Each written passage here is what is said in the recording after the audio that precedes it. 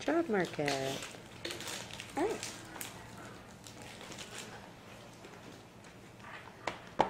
So today we have 3 people with us. If y'all want to go down the line and introduce yourselves, that would be great. I'm Amy Piotrowski, and I'm an assistant professor of secondary education and English education at Utah State University, Uinta-Basin. I am Michelle Falter, and I'm an assistant professor of English education at North Carolina State University. I'm Carl Young, and I'm an associate professor of English education at North Carolina State University. And I'm also the program coordinator for undergraduate middle grades, English language arts and social studies. And I'm also the program leader for the literacy and English language arts education doctoral program. And we had asked the presenters just to share, like not prepare anything ahead of time necessarily, but share a little bit about either their experience being on the job market or their experience being on the other side of the job market and actually interviewing folks. And so if each of you maybe want to talk a little bit about your different experiences, and then we could just do questions from there. That'll probably be more generative discussion. Well, I was on the job market last year. I just finished my first year at Utah State University. I guess one tip I would have for you going onto the job market is be ready for it to take up quite a bit of time. You're going to spend a good deal of time putting together materials for different positions. Different positions may ask for some slightly different materials. And every position that you apply for is going to ask you for a cover letter, and that cover letter needs to be tailored to that job. You have to write it for that position. So it's not like you're going to write one cover letter and use it for every position. You've got to revise it for different positions. So prepare to spend some time on it. So I'll tell you a little bit about my job search, but what's interesting about it is that Do you need me to leave the room? No. Is that Carl is the person who hired me to the position I have, so it might be very interesting to hear what he has to say next. But, so I was on the job market last year, and I was finishing my dissertation at the same time of also actually starting a new job as an instructional coach for my last year of my PhD study. And doing all of those things together was like crazy town. So just to start as advice, the more that you can have done with your dissertation before you go on the job market would be a really good strategy that I did not have, but would have made my life a lot easier. It was just the circumstances that it was. That being said, I still somehow managed to do it, but I really lacked a lot of sleep and a lot of time with my friends. That did not really happen my last year of my PhD. So there's a lot of advice I can give you about the process. I think what Amy was saying was right on in terms of tailoring to the jobs that you want, but you also first need to know what kind of job you want, or at least be open to different jobs and understand what those different jobs might be. So I applied to both Research 1 universities, or high activity research universities, which North Carolina State is, but also ones that were more, would be considered like R2, where it's a little bit more balance of teaching and research in terms of expectations. And so knowing the kinds of schools and what they expect for you to continue to be at the school is really important. And how you tailor then your cover letter to that. So schools that definitely had higher teaching expectations, I talked a lot more about my teaching in my cover letter. Ones that were more research focused, I talked more about my research in them. I think other things too is to be really organized ahead of time. I had a spreadsheet of every school that I applied to for a job, and I put things like who's the person I contact, what's the date it's due, what are the materials that they need, and then I would literally highlight once I had those things done so that I could stay on top of it, because it's a lot. So besides cover letter and your CV, you might also have to do a research statement, a teaching statement, a diversity statement. And so there's a lot of other things that you might have to do, along with sometimes even a syllabus that you've written. Those are just, and writing samples and things like that they might ask of you. So it's a lot to keep track of, and you can lose sight pretty quickly of like if you don't have a good organization for that. And then also I'd say like you need to really research the schools that you're applying to, and by that I mean things like know who the people are in the department, read their work, know what they do, know how you fit within that department, and make sure that you're not doing the exact same work as someone who's already there, because that might not be the best fit for that school. And you can still try, I guess, but I think they often look for people who are filling a void in what they already have.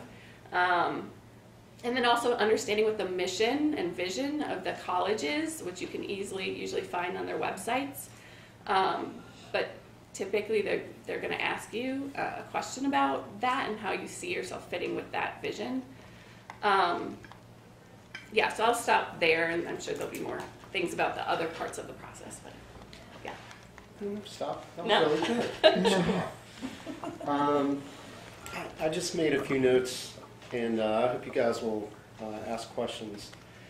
A lot of times you'll, through the process, you'll do a phone interview in addition to if you make it through the phone interview part and get invited to campus. But I would say if you've never done a phone interview or a video interview that you practice doing that, it can be a little disconcerting if you've not done that before, especially talking to multiple people at once.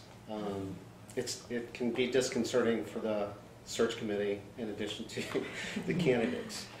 And I'll say I've been on a search committee at 2 different institutions, multiple search committees, and we've actually at NC State we've had 3 over the last 2 years for the faculty in the doctoral program that I'm the program leader for.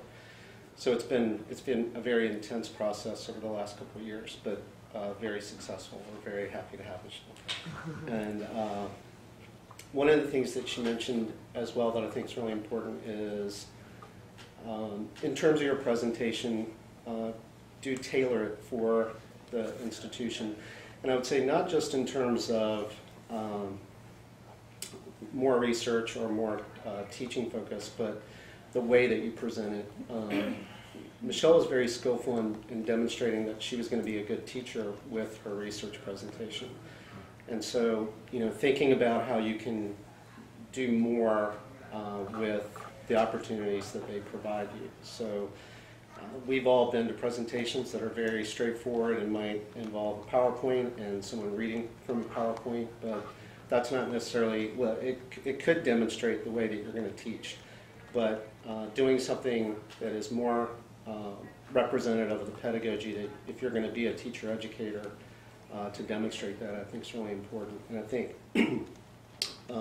one of the kind of distinctions between an R1 and a more teaching-focused university is that in an R1, the research is expected, but the teaching is a given. Like, you're going to be a good teacher. That's kind of assumed when you come in. So it may not be privileged in the same way, but it's kind of expected. So I would just say, don't think that is not an expectation. So the visits, the other thing I would say is they're going to be multiple, typically 2 days. Sometimes they might be 3 days. when you have lots of them, you want to pace yourself, and you want to you want to try to set it up in such a way, if you're doing multiple ones, that that you can pace yourself. When you're there, you want to pace yourself. You know, look for times in there to go to the bathroom, to eat.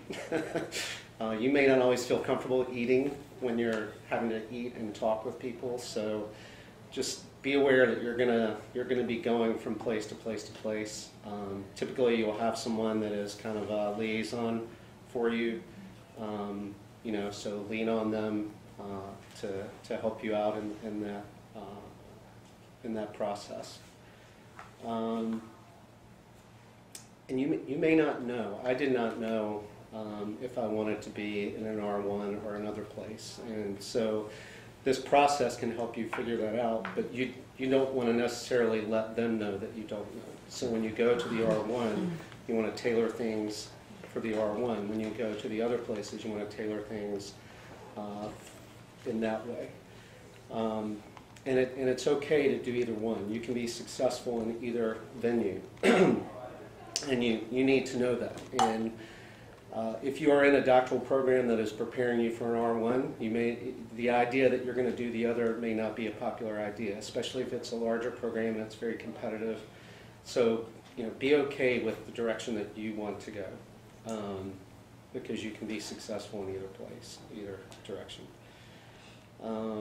If you do, when you are with the R1, know that they're going to expect you to be able to talk about grant writing and publication. In my experience, and since I've been in the academy, the expectation for doctoral students to have worked for an R1, to work on grant projects or to get grants or to publish, just keeps getting amped up. It's because you guys are so good. See, you're making it harder on yourselves in some ways, but just know that it's impressive. But just know, going into an R1, those are things you're going to want to be able to talk about. And if you've not had that experience, it doesn't exclude you, but you want to be able to talk about, you know, what your plans might be to be grant active going forward. So to look into opportunities if you haven't had those opportunities yourselves. And if you're early on in your programs, look for opportunities to work with faculty and on grant projects and research projects to be mentored in that way if you're not getting mentored in that way. Be able to talk about a research agenda that would extend beyond your dissertation, so think about what is going to be coming next for you so that you can kind of demonstrate that you're making a transition, kind of hitting the ground running. Just a little thing, attire, just you're going to want to dress professionally. You want to, and I would say tailor that for the institution a little bit too, and what they have you doing. Just as in any educational environment, you're going to see people that are dressed in all different ways, but you're making an impact. So I would just say dress, you know, to make the impact that you want to make. And then just to reiterate what Michelle was saying, be knowledgeable about the institution.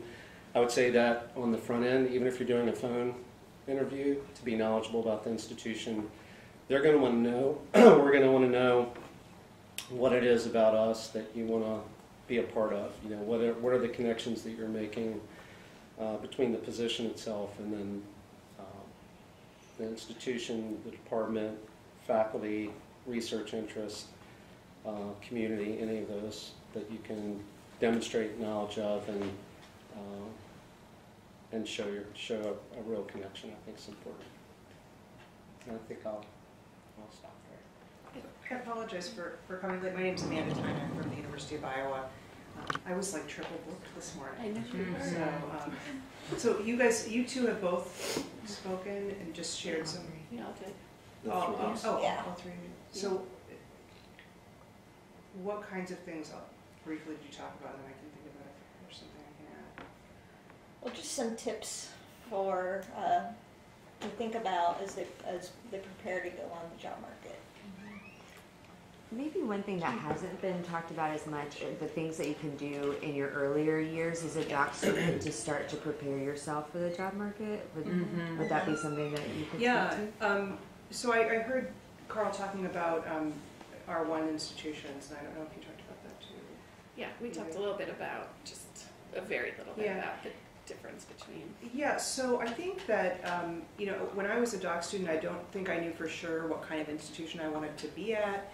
I was a doc student in Minnesota, and my advisor gave me really good advice, which is that, like, act as if you want an R1 position, because it's much easier to sort of change your mind from there and go elsewhere than it is to change your mind, plan to go to a teaching institution and then change your mind. So to go along with that, then, I think that the things that I would recommend that you make sure that you do in your experience as a doctoral student are, to what extent it's possible in your program, get some teaching experience, certainly. Try to get some supervision experience out to present student teachers, and get some kind of research experience. That's not always easy. At a lot of schools it's hard to get. We don't have a lot of grant funding in our field. If you can get on a grant-funded project, that's terrific. If not, offer to work on projects with faculty members, with your advisor, with other faculty members, if that's the culture in your program, that you can work with various faculty members. Get that research experience. I think even when I graduated in 2005, it wasn't necessarily expected that you would have publications coming out. I think it is really an expectation now. But it could be something that's co-authored with your advisor, but if you have one or two things you've done yourself, something in a place like English Journal, or if you're an LRA person, in the LRA yearbook, there are lots of places where a doc student can get a couple of things out to get started. That's helpful because it shows that you sort of understand the process of publication, for one thing, and that you have the persistence to see something through to publication. So I think those things are as important as a dissertation is in some ways now. I think at one point a dissertation was what illustrated that you could be an independent scholar, and it still does, but to work through the process of publication, it's important to be able to demonstrate that. And I also think, I wrote quite a bit with my advisor, but we were working on a book project for most of the time that I was a senior graduate student, and I had a few small pieces when I got my first job, but when I wrote my first big piece, that whole process was a huge shock to me. Like, that JLR would give me a reject and resubmit. I was like, what? I thought I knew how to write a publication. I thought I had something smart to say. And I realize now, no, actually, that's not a terrible decision. Go put it away for a couple days, get it back out and start working and get it published. But that process of publishing in a major journal will really toughen you up, but it's really hard to go through it on your own for the first time, not understanding that process. So to whatever extent you can get on a project like that and learn how to deal with reviews and editors, I think that's really useful too. And I can't understate the importance of going to conferences like what you guys are at right now, and building a network, not just with more senior people in the field, but amongst yourselves. People that I know well in the field now, who are my good friends and who I collaborate with, are people I met when I was a doc student and a beginning professor. So, and I know I remember going to LRA the first time, and I lost track of my advisor. We were at like a party around a pool, and I was like, who are all these people? It seems like I'm at a sorority party, and will anybody talk to me? And I found like one person that I recognized. It was Colleen Fairbanks, and I was like, Colleen, I know you. And she was like, oh, come hang out with us. And they took me out to dinner, and so if you're an introvert, you just gotta get in there. It's actually not like 7th grade, it looks like. People will talk to you. But that network is important. And then because this is a small world, people will remember you, and even if you didn't meet Michelle and she had an opening, I talked to Michelle and I might say, I met Megan, you should interview Megan, right? Megan's not a good example anymore because she had the job now. I would also say, you know, you can look at your state publications as well. Like I wouldn't go for RTE, our first publication maybe, so look for multiple opportunities to get published. And to get involved, you can get involved at the state and local level as well to demonstrate leadership. If there's not a graduate student organization at your institution, that's something you could look at starting and building, you know, a network where you are, and that too demonstrates leadership on your part. To get involved in the commissions, so the graduate, you know, there's a graduate student commission, but also to think about participating in the commissions, because that's an opportunity for you to, if you have an area of expertise that you're pursuing, to make connections with people that are in the field doing that work.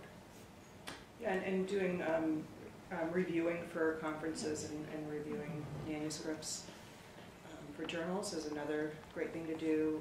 You can volunteer to do that. You can say, as an editor, we're always looking for reviewers who will actually agree to do them and then do them on time. So that's a great thing to have on your CV. Put absolutely everything on your CV. Keep your CV up to date, and I think the second you do something, I would go straight to your CV and put it on there immediately, because you start to forget all the things that you actually do. You do a lot of awesome things. So there's that. And then another thing that actually I felt like I read the book a little bit late because that's when it came out, but I tell everybody that I think this book is a really helpful book. It's called The Professor is In, and it has this like baby blue light cover. I can't think of the author right now, but she also has a blog, and it's super, super helpful in thinking about the whole process from beginning as you know, first year doc student going all the way through your first couple years as a professor, and all the things you need to do to get to the next step, whatever that next step is. And she talks about things like, how do you write a teaching statement? How do you write a cover letter? How do you do all of that? And I think some of the advice in there, I wish I would have read a little earlier so I wouldn't have had to like jam pack everything in the end. But I think that's a really a good, have you used that too? Yeah. I haven't read her book, but her website, her blog is really, really good. It's got lots of helpful tips.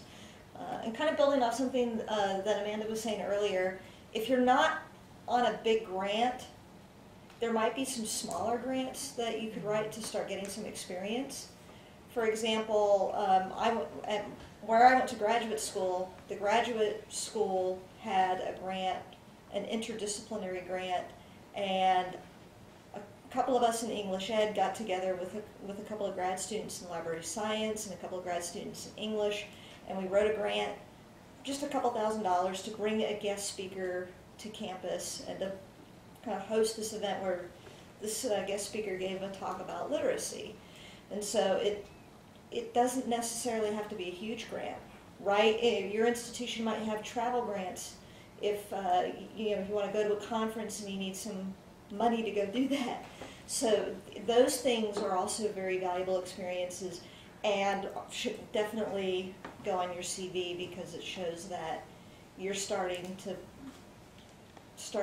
get at least some grant money. I agree with that, and I also think that just the process of applying for a grant is important. And if you have an unfunded grant, put it on your CV.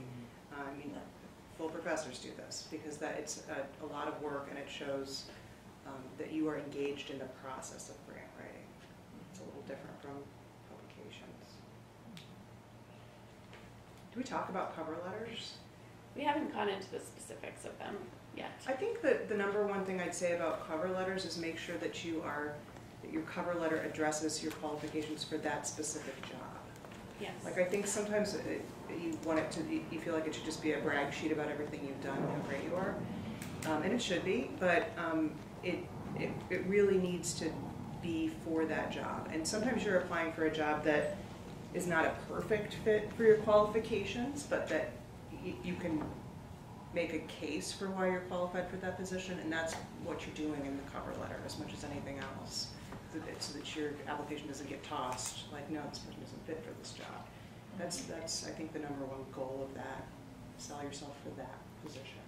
So when job postings start coming out, and when jobs do start getting posted, they're on a couple of websites. There's Inside Higher Ed, and then there's also the Chronicle of Higher Education. Both of those websites have a job listing area. If you're a member of the Modern Language Association, MLA has a job list that comes out in September, and some institutions do list English education positions on the MLA list. That tends to be institutions that have English ed positions in an English department, but there are some jobs on there as well. So those are some places to go start looking. So you go look, you find a job listing, you want to read it very, very carefully. What are the qualifications? What are they looking for? They'll have required qualifications. We need somebody who has a PhD in English education, has at least 3 years of teaching experience, and you definitely need to meet those requirements. And then there may be a list of preferred qualifications. We would prefer somebody who has published in something, whose work is in critical literacies or technology or, young adult literature or whatever it happens to be. So you want to look at that very, very carefully. Then you want to go to the institution's website and look at some of the stuff that we were talking about earlier. You want to look at who's in that department. You want to look at the mission statement for the institution, for the college or university, as well as the school or college that you would be in within that, and start to get a feel for, does this seem like a place that you would be interested in maybe going to? Is this a job that you might be interested in applying to? You might have to do a little research to figure that out, and then to use that research to tailor your cover letter. Because if you meet those preferred qualifications, you want that in your cover letter. Absolutely. And I think too, Carl and I just were on a search committee. The search committees usually create a rubric that's directly based off of the call, and because that is the fairest way to make a judgment on who's applying, because you all saw the call. And so if you're not directly addressing the call, you're doing yourself a really big disservice.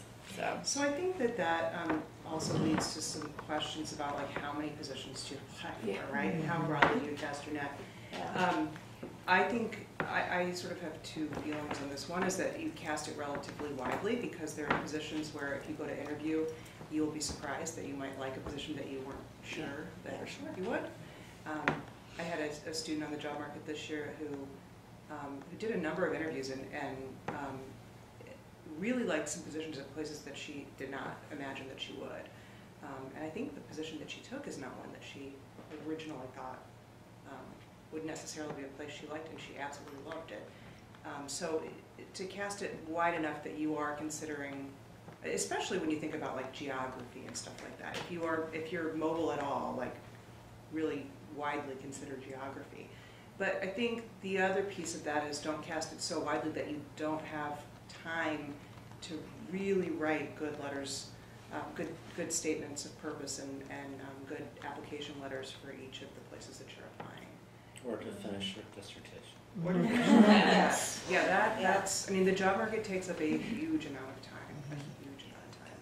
And honestly, if you look at an institution's website, or you look at that call and you just really think, man, that's just not me, then don't feel like you have to apply to it. Don't feel like you have to apply for every single position. And if for some reason, I don't know, if you know that, man, I would just really hate living in wherever, that's just not a place where I would be happy, then that's okay too. Cast your net as widely as possible, but also kind of know yourself and where, you know, kind of where you would like to be and what would make you happy. Yeah, like, and I think that's also good etiquette. Like, so when I was first on the job market, there was a job at Texas that I really wanted to apply for, and my partner said, no, I will never go live in Texas. I absolutely refuse. And I was like, okay, I will not apply for the job in Texas, which I would have loved to apply for. So, I mean, if you have something like that you know you're not going to take that job, then there's a question of ethics. If you don't apply for it, don't go to the interview. Yeah. It's a lot of time on both people's, both parties' parts. Yeah. And I think the question of like how many is like the good amount. Just to give you an idea, I applied to 11 schools, and that was good for me. And partly it was good for me because I was getting bites. Like I was being interviewed by those schools. But if you're not starting to get bites, then I think you have to cast even further. So, and again, it depends on how mobile you are. I was very mobile, so I was able to. That looks like a school I'd like to go to. That one does over there. So, you know, so I was lucky in that regard. But I had a student who applied to 70 schools. oh my gosh! She was worried she wasn't going to get any bites. She got a lot of bites, and then she Yeah. had a lot of. Well, yeah. interviews. I think that was. I mean, she's Yeah. about to lose her mind going on interviews and trying to keep track of everything. Yeah. And I got really worried that she was like writing letters with the wrong university's name on it and things. So, I mean, that's way too much. I had a hard time keeping track with 11, so I don't even. Well, I applied to more than you Yeah. did. I applied to, it must have been about 30. Yeah. But I did the same thing that you did. I kept a list of every place that I applied to, what the deadline was, what materials they needed, and then when I submitted it, I wrote down material, you know, noted materials submitted on this date. And then the thing is that sometimes this whole process, it takes time. So you may apply for a job, and you may not hear anything for a very long time. So then Or ever. Yeah. I sent an application, but still have never been. Yeah. It's also very idiosyncratic, and that's really hard. Like each university, each position, they want someone very specific. And it's very hard to know why it is that they want or don't want you. I had a great student who applied for about 30 jobs and was like got not a nibble, like one phone interview, and then got like a campus interview at an R1 school and got the job. You know, It can feel very arbitrary from the side of being, the applicant side. But when you're on the other side too, you know, that you are looking for somebody. And somebody meets what you're looking for. So you can't also take it, like if somebody doesn't hire you, you can't take it as like something's wrong with me, and I think that's really hard. You know, I got lots of rejects before I got an awesome, you know, job. But I just wasn't the right fit for them, and that's okay. I was the right fit for this position. So you just can't take that personally. And what it comes down to is which candidate is the best fit for the position, and sometimes you just don't know why. So, you know, what the search committee will do is they'll look through all the applications, they may use a rubric to evaluate them, and then they'll decide who they want to talk to on the phone or as a Skype interview, or there are a few places that do interviews at conferences. I did one first round interview at the NCTE conference. So that's a be possibility. prepared to sit on someone's bed really awkwardly. Well, thankfully they just got a room at the conference, so we were just around the table. That worked out very well. But yeah, sometimes I was like sitting at the Vanity, and they were like 6 people sitting on beds. It's very strange. Awful. Yeah, so you be prepared for all of that. So that first round interview, they do that first round interview, and then the search committee will come up with recommendations for who do we want to bring to campus. And they'll pick 2 or 3 people. But then, once they make those decisions, they have to go tell the department chair, and then there's an approval process that happens. And then once the search committee gets the okay to bring people to campus, they'll bring 2 or 3 people to campus. And at that point, they're really looking at fit. Are they interested, does your research agenda or teaching fit what they're looking for? Are you a good fit for the courses that they want you to teach. And then, And would you be a good colleague? Would you be and would you be a within this good colleague? That's why going to meals is so important. That's the, do we want to have lunch with this person every day test. And being really sort of excited about that university, that college, being invested in knowing more about it. So those decisions are, I mean, the search committee puts forward a recommendation, but the dean is really the person that hires you. And I'm an associate dean right now, so I've seen this from another perspective. The dean really, like, he'll ask you questions about your research and teaching and who you are, but they're not so much getting into detail with you. They want to know, are you excited about this job? Would you be a good colleague here? My dean will ask, I remember him asking questions of one candidate, like, so what are your goals for the next 5 years? And he was like, well, you know, I'm not really sure. Have you done any grant work? Well, no, but I'll start thinking about it. Mm-hmm. So a better answer is, I've investigated these grants, and I've applied for these. In the future, I'm planning to apply for this and this. Do you have a grants office? Is there someone I can talk to about that? Here's where I see my research going. I'm really excited about working in communities in Iowa. Like, you have these interesting rural communities. Like, so you have a plan, and you're expressing interest in being there. And if what you say to the dean, like, although that seems like a short meeting, is actually really important. Some deans really take the recommendation of the search committee very seriously. Others will override it. My dean will override it like this if he doesn't like that meeting, you know. So maybe it would help if we, campus interview. So what all happens at a campus interview? Depends on what kind of university it is. Yes, it absolutely does. So you definitely will meet people in the department and have meals with them. You might give a research talk. You might give a teaching talk. Sometimes it's a teaching demo where one of the faculty will actually take you into their class and say, you know, you're going to teach class today.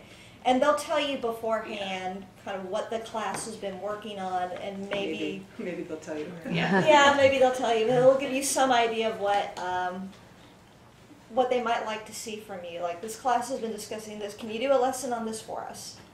Because they want to see what kind of teacher you are. And then you will meet with the department chair one-on-one, the dean, possibly one of the associate deans. The search committee. The search committee. Maybe a realtor. Who Sometimes will a report realtor. Yes. back on what they thought of you. Yes. They Yes. usually have like a realtor that works with the department, at least in some, in my college.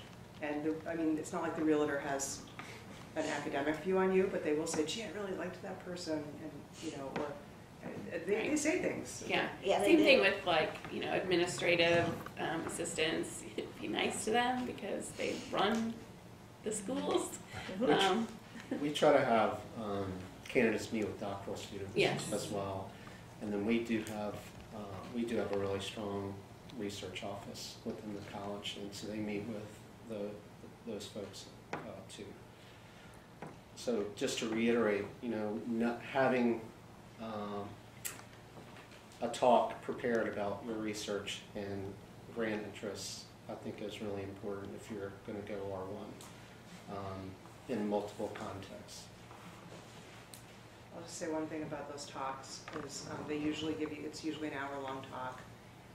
You really don't want to go over your 45 minutes. That Q&A part is really important, and if you cut it short and there's not time for the Q&A, that's not good, I think. And you need to practice that. This is not something that you wing, and I say that because I have seen people that it felt like they were winging it, or they'd only rehearsed it in their head and not actually to people. And so at the University of Georgia, where I got my PhD, my classmates, they would support whoever is going on the job market, come together, professors would come to and give us feedback, and we would rehearse it and give feedback, and then sometimes do it a second time to see, you know, did we do better that time before we went out? And that was so invaluable. It is so helpful. That advice was just because unless you are in front of people talking, you don't realize, oh man, I went way over time, I need to cut, or I did not have enough, or I don't know how to answer those questions, and I got to think about that. And if you can get in front of faculty in your program, those are, I mean, Yeah, definitely. they'll tell you the truth because they want you to get a job. Yes. They will help you. And did you say that yours was, or did you say that yours was a little bit different than like a traditional job talk? Well, it was interactive Yeah. throughout the presentation, and it involved materials, and yeah, it was really good. So, I mean, Because I've only seen like PowerPoints and.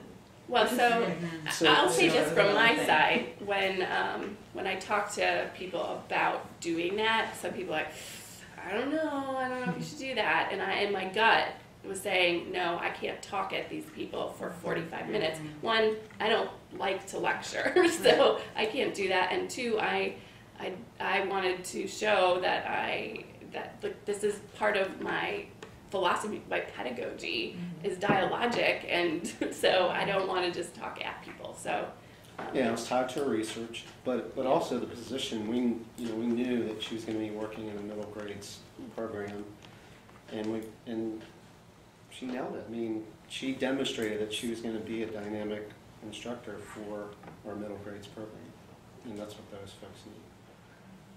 So part of what I said earlier is tailor your presentation too for the position and for the people that are going in, and to give it to as much as possible.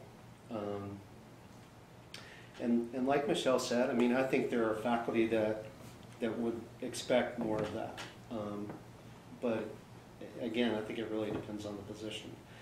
And knowing what the position was, and who the search committee was, and what we were looking for, it was ace. It was good. yeah, and I did adapt my presentation depending on where it went. So some of the places that I had a campus visit were in English departments, so English ed and English departments. I'm in the College of Ed now. So I actually incorporate a lot more literary quotes and talking about how my research connected with English in a different way than what they saw. So I found a way to make it fit the people who I was talking to. So Whoever is your contact on the search committee will be helpful with you Yeah. with those things too. I mean, don't be afraid to ask them, what kind of what should be sort of the general, what's the audience, what you can ask them some questions about that. And I think one of the things that you said, like, you know who you are, and you know what your style is, and you know the kind of teacher that you want to be in the space where you are. And so I think that while, yes, like tailoring to the school that you're going to is important, I also think it's important to consider like who you want to be as a professor and an instructor as you're going into a place, because that's not something I thought about as a classroom teacher. And I went into a place where I did not fit, and it was a fight every day to be who I was in the classroom and to teach the things that I valued and to be the kind of teacher and use the kind of pedagogy that I valued, and I was miserable. And so I think that that's a really important piece to this too. Like, even if you don't know necessarily what kind of university you want to teach at, like, I think that you know the kind of teacher and researcher that you want to be, and so finding some place that fits that as close as possible, I think is really important for like a person's sanity and enjoyment of one's job. I think you should see it as an opportunity to interview them Yes, as well. absolutely. So go in with questions that you have that you want answers to as well. And you really will get a sense from being there about whether or not you might fit there. One place I went just wasn't going to work. yeah, I had a similar experience too. And then when I went to Pitt, which is where my first job was, I remember I called my husband and I'm like, these are my people. I love these people. Sometimes you really have a gut feeling like that one way or the other. And I pulled one after. So I pulled my name from consideration after one visit because I knew that it wasn't a good fit for me. I don't think they felt the same way. They didn't, and I didn't tell them that. I just said because of certain things. But it was, yeah, I knew. Yeah, and I would say, this really is your opportunity at the phone interview, whether it's a phone, Skype interview, or the campus visit, this is your opportunity to interview them as well and ask them some questions that you have. And one question that I asked a lot was, so tell me what your favorite thing about working here is. And the answer to that will tell you a lot. Because some places told me answers like, I love our students. Our students are awesome. And that made me feel really good about the idea of working there. And then other places, gave me the impression that maybe they didn't like their students, or that there was some conflict within that department. And so you can pick up on some of these things during this process as well. So definitely see this as an opportunity to interview them and to figure out, do you want to work for these people? Yeah, I want to give one more piece of advice. I think we should get some questions from you too. Yeah.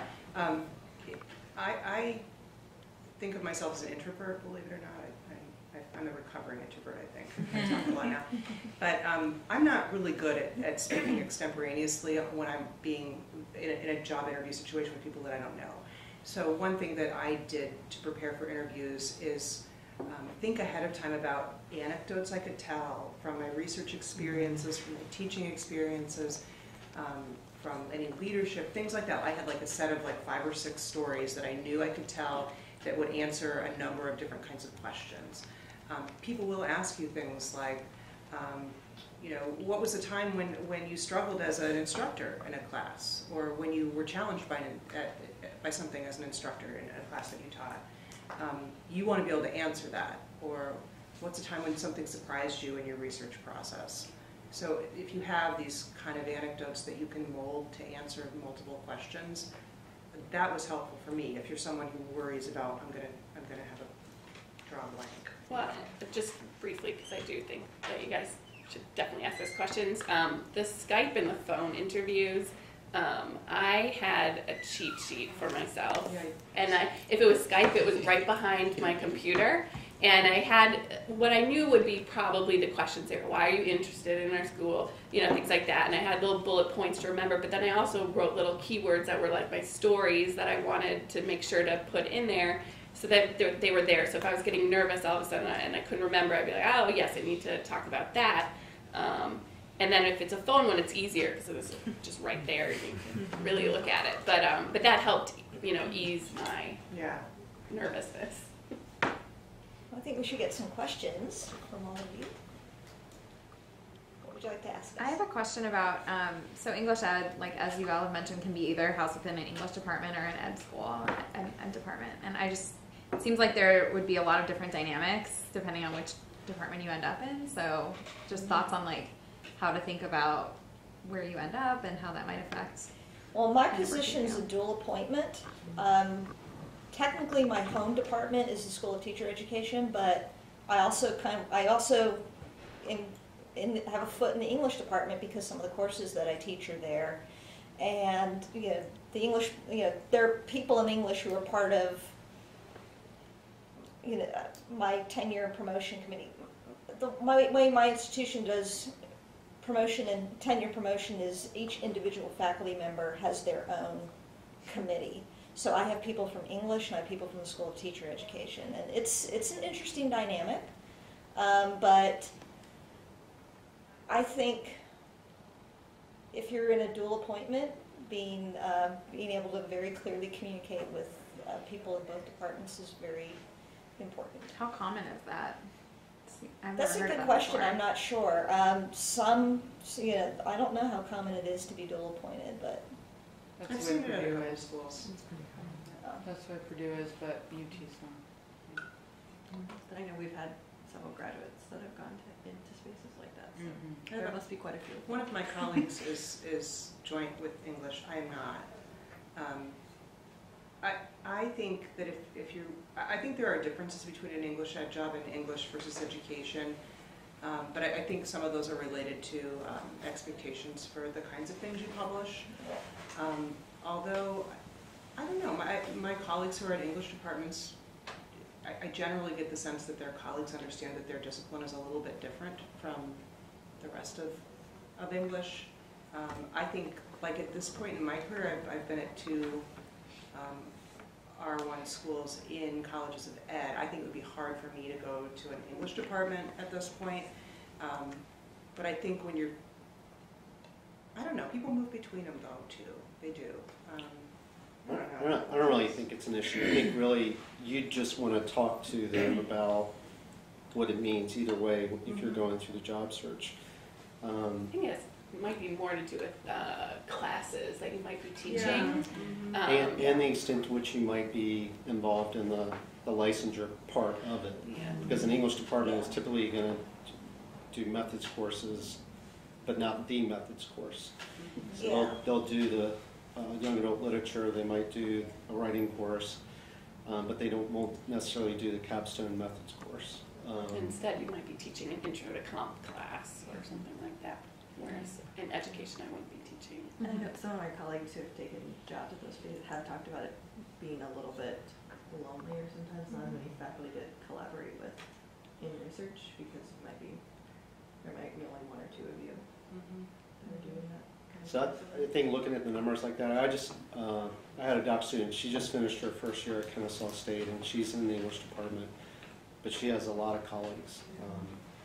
And so it's a little bit different. So I think it's really going to vary depending on, and so I would just ask, come with your questions. I do think it's important to know in general to get a sense of how many people there are that you're going to be working with. Who will you be working with? Are you the English ed person? Yeah. Which, I mean, there's some freedoms to that, certainly, but that's also quite a burden, so. Yeah, and to get a sense, if there are, my first job, there were 3 of us, and one retired after I took the position, and the other person left within 2 years. And then I was running the program, and I was told, don't spend too much time running your program or you won't get tenure. So what does that mean, as a second or third year faculty member? That's insane. So, find out, kind of get a sense of who you would be working with and kind of where they are in their trajectory. If people are going to exit right away, and like she said, it could be empowering. You could see it in that way, or it could be, and I've mentored younger faculty at other places where they find themselves in that situation and they just feel lost and alone. And you don't want to put yourself in that situation. Let me say something that's maybe a little unpopular, but I'm going to say it anyway. Remember that you're a free agent as an academic, right? So like the first job you go to does not have to be where you stay. And in fact, you can stay for 1 year. That feels to some people like, gee, that university just made a huge investment in me. True, but you made an investment in them too. And it's okay to go somewhere for a couple of years and leave. So I'll put that out there because I was afraid to do that. I felt bad leaving after 6 years, but you're a free agent, so. I have a totally unrelated question. Thank you very much. I have to leave, and the woman who was sitting here left her phone, and I don't know who she was. Does anyone know who she was? I didn't even see who was there. That was, I know her name. Oh, it was Karen, right? Or is Karen? Karen, Yes, yeah. it was. There was Karen and there was somebody else there. I don't know which of them left the In phone. case she comes back. Okay. Okay. I'm just going to share a resource I came across. It's Academic Jobs Wiki, Yes.